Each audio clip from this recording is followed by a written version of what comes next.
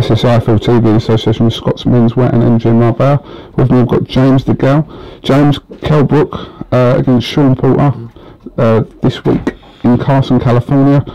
How do you think the chances are? Tricky fight, Coogs. Tricky fight, but a winnable fight.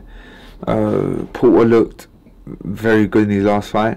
But listen, I've always been a fan of KELL BROOK, and I think he's talented. I think he's a good technician. I think he's a good fighter, and I honestly think he's going to go over to America and bring that title back for us. I honestly do. So KELL BROOK, points win. I can't see a stoppage, but you never know. That's what I'm saying. You never know. But 100%. KELL BROOK going to win and bring back the title. Just finally, what do you think about obviously people saying that KELL BROOK's level of opponents leading up to this world title fight against Porter haven't been sufficient? If I'm real, it could be true. It could be true. But I think on Saturday night we're going to see the best KELL BROOK we've seen, and I think you're going to see a fantastic performance from him. So I've heard he's at a fantastic camp. He's got fantastic people around him, so I'm sure he'll be alright, and he's going to bring that title back for us.